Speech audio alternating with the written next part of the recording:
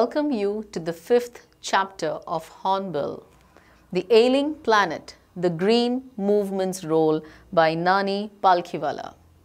Ailing Planet, what does the title tell you? Yes, ailing. Ailing means it is in poor health. And even if I go on, before I go on rather, don't you think the planet that we right now exist on, is it really very healthy?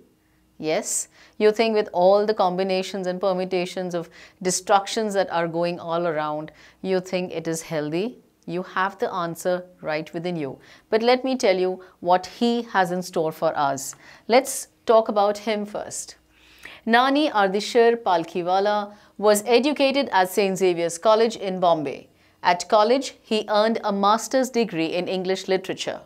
He enrolled at Government Law College, Bombay, where he discovered that he had a gift for unraveling the intricacies of jurisprudence. As in, what do you mean by this is, here he got to the depth of it. He knew he could actually, remove the knots, law is all about it, right? So he knew he could go to the depth, the philosophy of law. He was an excellent barrister at his time. Wow, that was really nice. Now, what has he woven for us in this chapter, The Ailing Planet? Let's watch. More than ever, the planet Earth is losing its vitality and freshness.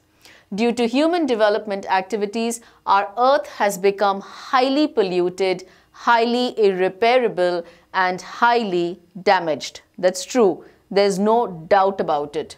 We have taken out petroleum, coal, and a lot of natural resources from the Earth.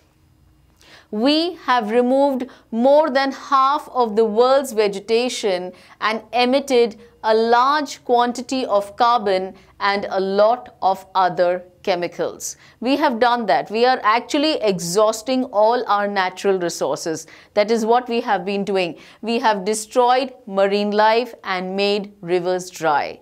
We the great humans. Moreover, our greed for more and more wealth resulted in depleting the protective ozone layer and invited all harmful rays to the Earth's surface. We have done that. It's totally our greed, our selfishness that has brought us to the situation where the ozone layer has literally nearly disappeared, and because of which we have all the ultraviolet rays, all the harmful rays coming to the Earth's surface. Besides, we have brought out a great imbalance between humans and the other species of the Earth. Yes, we have done a lot of wrong. Today, this pandemic 2020 that we all are facing is the result of what? It is the result, it is basically, we have actually fiddled with nature. Yes, we have done that. Today, nature is giving it back in manifold. It is giving it, if we have done one, it is giving back in 10. Literally, every action that we have taken against the nature, it has given a totally, it's a big reaction to it. Yeah. So, obviously, we have to face the consequences. One cannot recall any movement in world history which has gripped the imagination of the entire human race so completely and so rapidly as the Green Movement, which started nearly 25 years ago. So you cannot recall any movement in the world. There's no such movement that has come up in the world which has gripped the imagination. Gripped as in it has taken a firm hold of it. Yeah. The imagination of the entire human race so completely and so rapidly. Nobody has taken that. It is this Green Movement which actually came up 25 years ago has taken that into consideration. In 1972, the world's first nationwide Green Party was founded in New Zealand. Since then, the movement has not looked back. Has not looked back as in it has never been reconsidered. It has always kept moving on successfully. We have shifted, one hopes, irrevocably from the mechanistic view 2. A holistic and ecological view of the world. Yes, we hope that we are shifting, right from in a way that cannot be reversed, right from there, from the mechanistic view as in a view that ignores the emotional realities in people's lives. Now this is what we are doing, from the mechanistic view to a holistic and ecological, in the sense a view that considers all the aspects of the Earth's environment and focuses on use of the future generations. So we need that shift. We have shifted, one hopes, we really hope, we have shifted right from there to something brighter with this green wave. It is a shift in human perceptions as revolutionary as that introduced by Copernicus, who taught mankind in the 16th century that the Earth and the other planets revolved round the sun. Now this started then.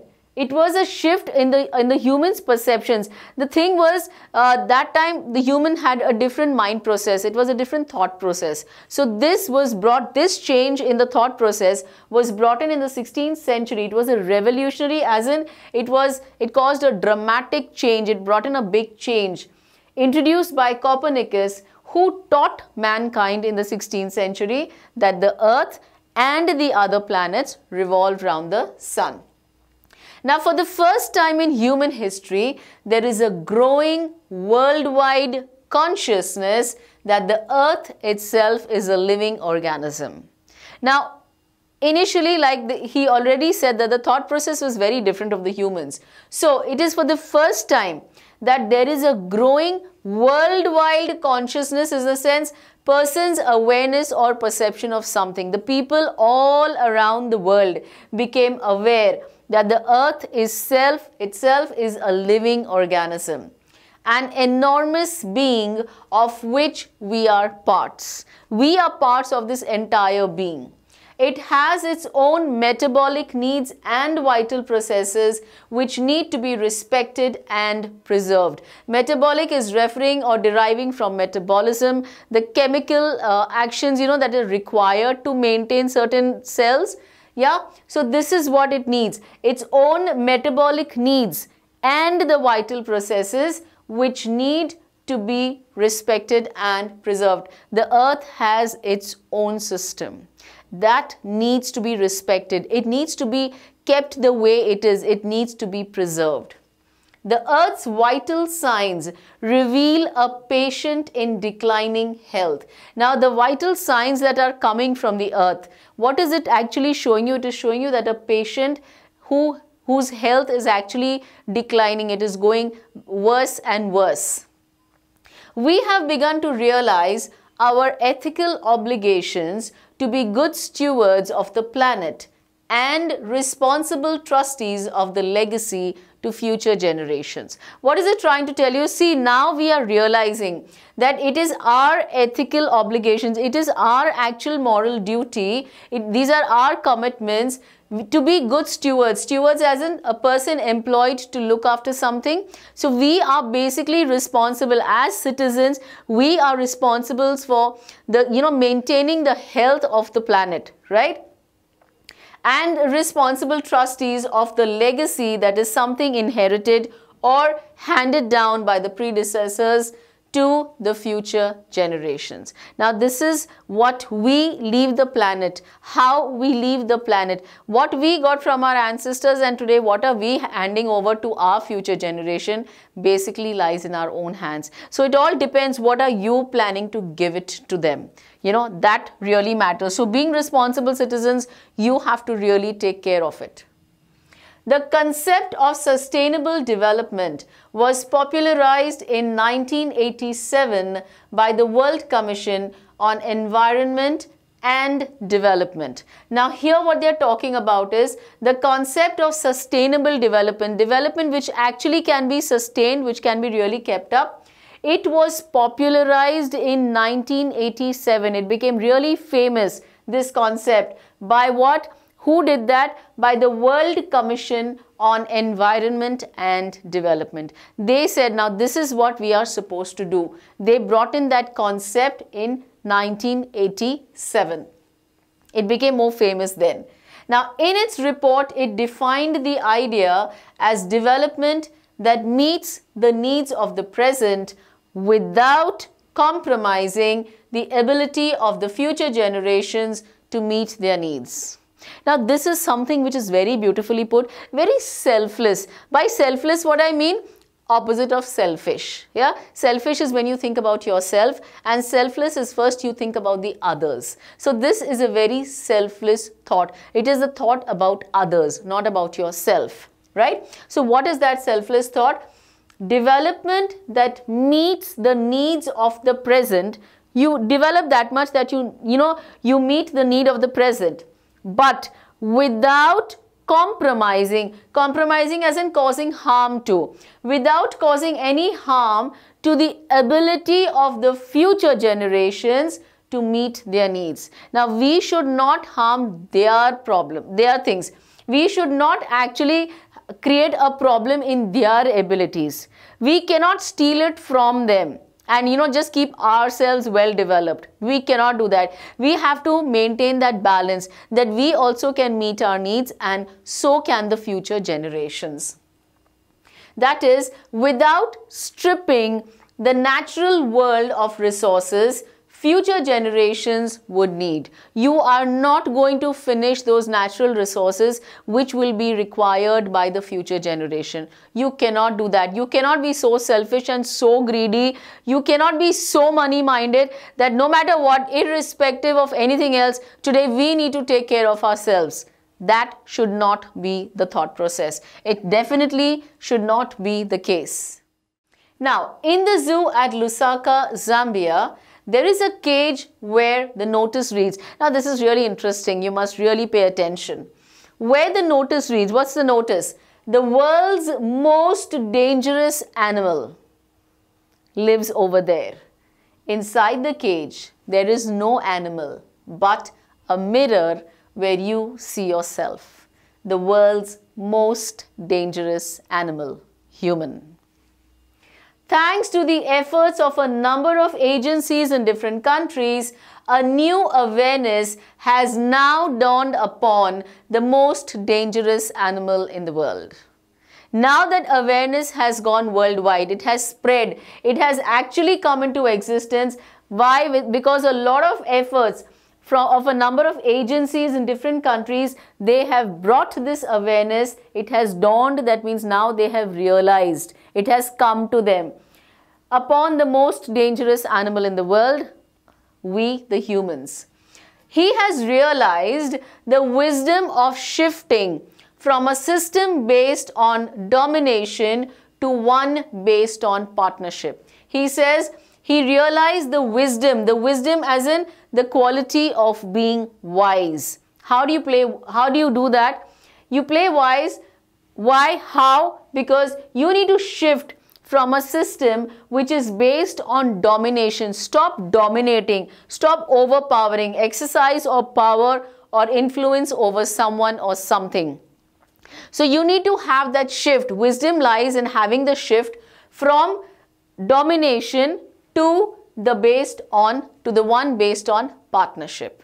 It's not me, it's not I, it's we, it's partnership.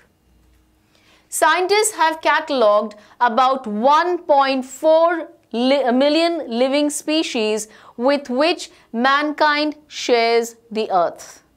Now, it's not just we who are the living species. There are about 1.4 million living species with which mankind shares the earth. They have already listed it down. They have catalogued it. Estimates vary widely as regards the still uncatalogued living species. Biologists reckon that about 3 to 100 million other living species still languish unnamed in ignominious darkness. He says it is not just 1.4 million.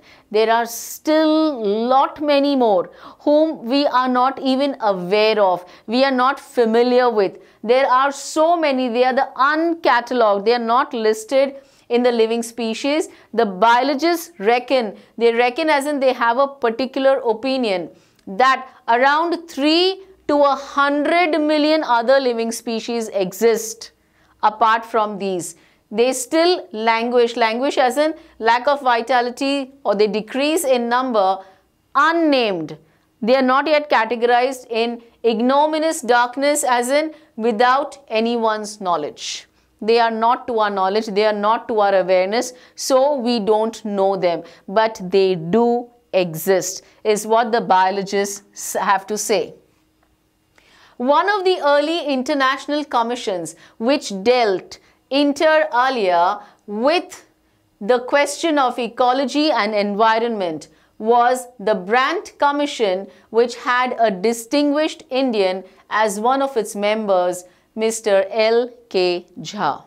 Now here what he is saying is, in the earlier international commissions which dealt with inter alia, as in among other things, which dealt with many other things, among other things, the question of ecology and environment. Ecology and environment is the relationship between the humans and its surroundings. So that relation. It was with the question of ecology and environment was the Brandt Commission, which had a distinguished as in a very respected Indian member, that is Mr. L.K. Jha. He was with them. The first Brandt report raised the question. Now just watch this. Are we to leave our successors a scorched planet of advancing deserts, impoverished landscapes and ailing environment? Are we supposed to gift this to our future generation? What? You leave your successors with a scorched planet as in a planet burning by fire, that's the planet, of advancing deserts, increasing deserts. Why? Because no vegetation, there's nothing left, it's all barren land.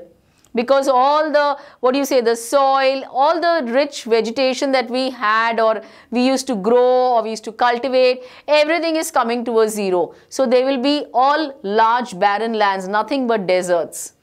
Impoverished landscapes, as in poor landscapes with no mountains, no rivers, all dry rivers. There was nothing really good to look at. And ailing environment, ailing as in poor health. The environment we are leaving, do you think it's really nice? It's healthy? Do you think so? With all the pollution, all types of pollution all around, you think, is it healthy, the environment? Not one bit. So this is the Brandt report that came from there. The very first report, they raised this question. Are we actually planning to do this? Are we actually planning to give this to our future generation? That was the very first report that raised the question. Mr. Lester R. Brown, in his thoughtful book, The Global Economic Prospect, points out that the Earth's principal biological systems are 4.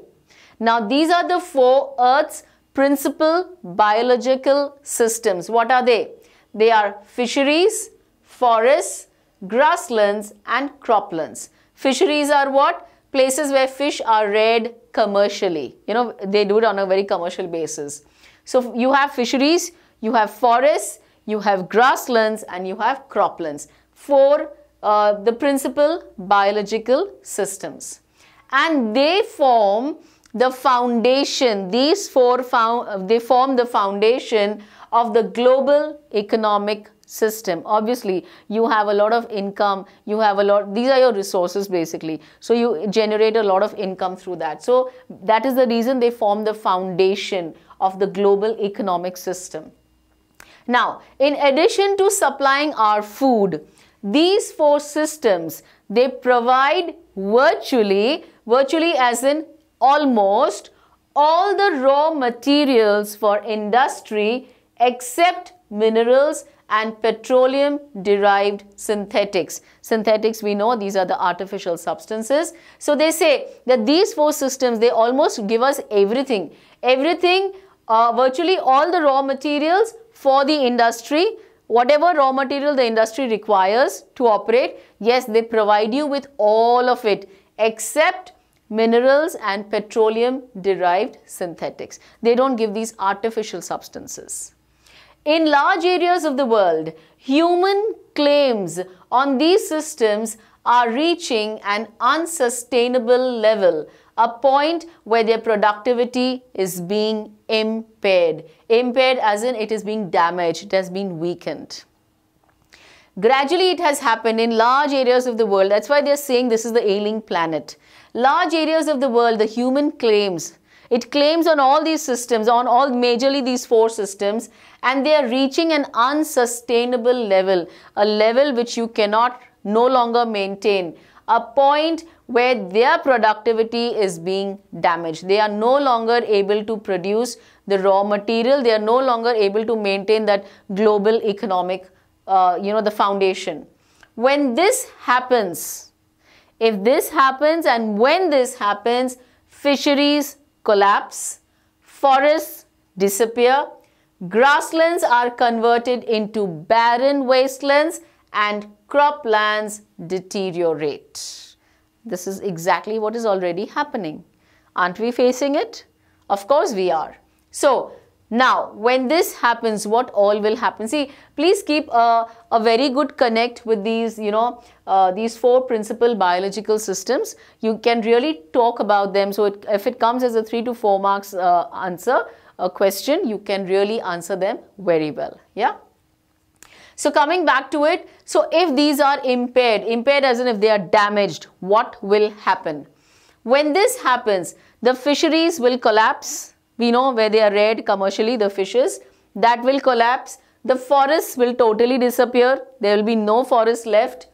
The grasslands are converted into barren wastelands, barren as in infertile, unable to produce any vegetation. So these will be total barren wastelands. They will no longer be useful. And croplands deteriorate as in they are becoming progressively worse. They are literally getting back to worse. In a protein conscious and protein hungry world, overfishing is common every day. These days, the doctor tells you, oh, please consume a lot of proteins. Now, everyone thinks that protein only comes from fish. For those who are non-vegetarians, it's easy for them, and because of which the result of this has happened is there has been overfishing. People want to consume more and more fish, thinking that they want to keep their protein level really high. This is what is happening. Overfishing is happening every day. Protein hungry world, he calls it. Very nicely put up. In poor countries, the local forests are being decimated in order to procure firewood for cooking. Now, what is happening in poor countries? Already there's hardly anything left. It's already calling them poor. The local forests which are there, they are being decimated as in they are being reduced in number. They are going on decreasing. They are becoming less and less. Why? Because to procure firewood for cooking, procure as in to obtain with a lot of effort. Now, obviously, they want that wood to, get fire at home for cooking. Now, in some places, firewood has become so expensive that what goes under the pot now costs more than what goes inside it. Oh, very well put. He says the money that you spend on the wood which you keep under the pot to light the fire, that is way more expensive than the product which is in the pot which you are cooking. That is cheaper. What you are cooking is cheaper than the wood that you are using to light the fire to cook your food. Since the tropical forest is, in the words of Dr. Myers, the powerhouse of evolution, several species of life face extinction as a result of its destruction. Now, what he's saying, since the tropical forest is, in the words of Dr. Myers, what is Dr. Myers saying about the tropical forest? He says it is the powerhouse. The powerhouse as in a person or a thing of great power. So, this is the main power. It is the powerhouse of evolution. Several species of life face extinction. Extinction as in they are becoming less. The process of reducing to zero. They are getting extinct as a result of its destruction. Obviously, because it is going on getting destroyed, this all is coming. It is literally getting to extinction. It is literally getting to zero. All the species of life face extinction. So, a lot of problems coming up because of that.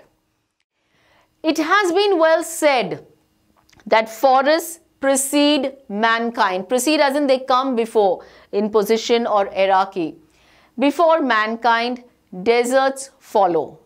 Now first what they're trying to tell you is first the forests, then the mankind, and then the deserts. Yeah. The world's ancient patrimony of tropical forests is now eroding at the rate of 40 to 50 million acres a year. That's a big destructing amount, right? The world's ancient patrimony, property inherited from father, right? So the world's ancient patrimony that we've got from there, from our ancestors of tropical forests is now eroding at the rate. It is literally going, it is disappearing. How fast? At the rate of 40 to 50 million acres a year. That's the measurement that you are using, the unit of land. That much is going, it is literally going in a year. Do you understand 40 to 50 million acres? And the growing use of dung we know, the excrement of animals. The growing use of dung for burning deprives the soil. It deprives as in it prevents from having the soil of an important natural fertilizer. Because we are also burning off the dung, right? There it is depriving, it is not letting the soil really, it is preventing the soil of an important natural fertilizer. Dung is a natural fertilizer. Now because we are using of that also, the soil is getting, it's not getting the natural fertilizer. The World Bank estimates that a 5-fold increase in the rate of forest planting is needed. It is needed to cope with the expected fuel wood demand in the year 2000. Now this they are talking of 2000. Right now you can imagine what the situation might be. 20 years from now they are talking about. It was that bad. They required. Now currently you can imagine the status of the same. Right? They needed a 5-fold increase in the rate of forest planting. Of course, now there is a lot of awareness. People have started growing trees. A lot of things are happening. A lot of movements have taken place. So yes, things are supposed to be getting really better. James Speth, the president of the World Resources Institute, said the other day, we were saying that we are losing the forest at an acre a second, but it is much closer to an acre and a half to a second. Now he said, do you realize every second we are losing the forest at an acre. Acre was the unit of land, right? An acre is going, but it's not that. It's literally, it's more closer to acre and a half. It's not just 1 acre, it's 1 acre and another half to a second. It is going that bad. That's what the president of the World Resources Institute was telling us. He has literally said it. So you can imagine it is really getting that worse. Article 48A of the Constitution of India provides that the state shall endeavor to protect and improve the environment and to safeguard the forests and wildlife of the country. Now here, see, when a lot of negativity happens, something positive also comes along. Something comes to balance it. Yes, things do deteriorate, they do get spoiled, they get destroyed, but then to a certain level, somewhere, something arises and things get a little into balance. So this is what happened when the Article 48A of the Constitution of India, they said it. They said that the state shall endeavor, they will make an effort. The state will make an effort to protect and improve the environment and safeguard the forest. They will protect the forest and wildlife of the country. But what causes endless anguish anguish as in pain or suffering, is the fact that laws are never respected nor enforced in India. We are so very well aware of the fact, aren't we? For instance, the Constitution says that casteism, untouchability and bonded labor shall be abolished, totally removed. But they flourish shamelessly. They still exist. They are in fact prospering even after 44 years of the operation of Constitution. They still exist even after this law was passed, 44 years of the operation of the Constitution, yet it exists. A recent report of our Parliament's Estimates Committee has highlighted the near catastrophic depletion of India's forests over the last 4 decades. Now, what are they trying to tell you is the report which came from the Parliament's Estimates Committee they've highlighted the near catastrophic depletion as in the harmful reduction in number of something. The depletion of what? Of India's forests over the last 4 decades. India, according to reliable data, is losing its forests at the rate of 3.7 million acres a year. Now that's what the report tells you. Literally every year we are losing 3.7 million acres of forest. Large areas officially designated as forest land, designated as in they are legally assigned, okay, as forest land, are already virtually treeless. You can see that there are no trees over there. The actual loss of forest is estimated to be about 8 times the rate indicated by the government statistics. It is going 8 times than what was actually given, it has been indicated by the government statistics. You can see they are literally going without trees. They are going treeless. Now you look at this graph and you will be shocked to know a 3-year study using satellites and aerial photography conducted by the United Nations warns that the environment has deteriorated so badly that it is critical, it is serious in many of the 88 countries investigated. Now they have actually used satellites and aerial photography. With the help of those, they have found out that in many of 88 countries, this thing is getting worse and worse. It's getting critical, it's getting serious. There can be no doubt that the growth of world population is one of the strongest factors distorting the future of human society. Now, what is one of the major problems? What is it that is actually causing harm? It is the growth of the world population. It is one of the strongest factors distorting, literally ruining the future of the human society. It took mankind more than 1 million years to reach the first billion. Initially, it took them 1 million years to reach the first billion. That's the population.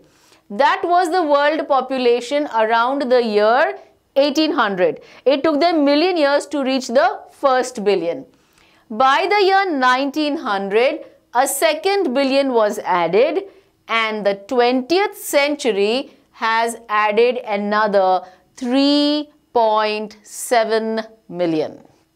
Do you see how it is going? The graph, this is how it's going. The present world population is estimated at 5.7 billion.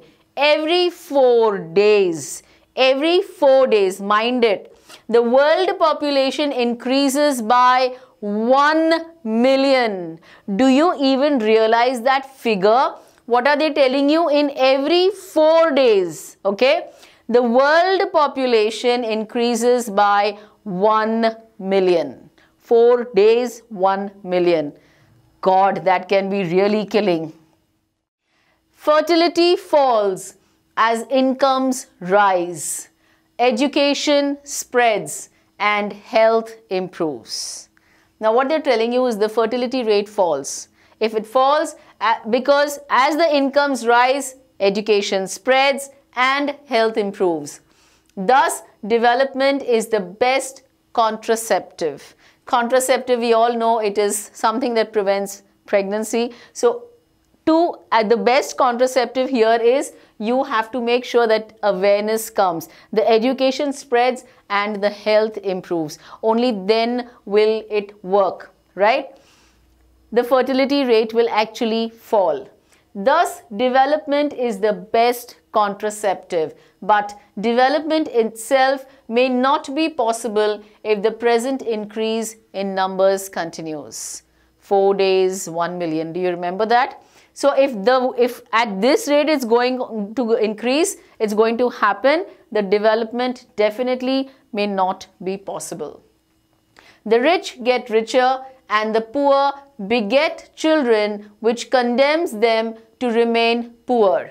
The rich are getting richer, that's happening. The poor beget children, beget as in they bring about a child or they give birth to a child, which condemns them. It literally punishes them to remain poor. Now obviously if they give birth to a child, they have to bring up that child, they have to nurture that child. So obviously they are not going to get rich, they are going to spend money. More children does not mean more workers, merely more people without work. Very deep. More children, if there are more children in the country, it does not mean that we have more workers. It's not like this. It is, in fact, more people without work. There will be much more unemployment. It is not suggested that human beings be treated like cattle and compulsorily sterilized. They should not be actually deprived of the ability to reproduce. That's not what they are trying to say. It is not suggested in any way, but there is no alternative to voluntary family planning without introducing an element of coercion. Coercion as in forceful persuasion. There is no alternative actually to that, you know. So they have to do that without introducing an element of persuasion. It should come voluntary from the people themselves. The choice is really between control of population and perpetuation of poverty. Now this is the choice they have to make. It is really between control of population, one, or the perpetuation of poverty as in the continuation or preservation of a situation. The poverty will keep persisting, it will keep being there, it will remain. So you have to basically make a choice. What do you want? You want to control the population or you want to live in poverty? That's for you to decide. The population of India is estimated to be 920 million today. More than the entire populations of Africa and South America put together.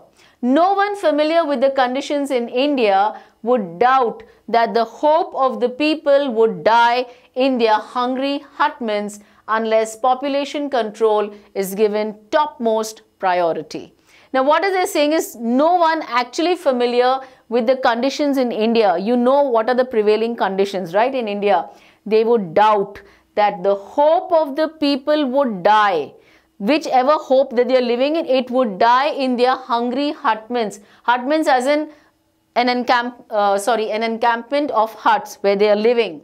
It would die there unless they control the population, which is given topmost priority.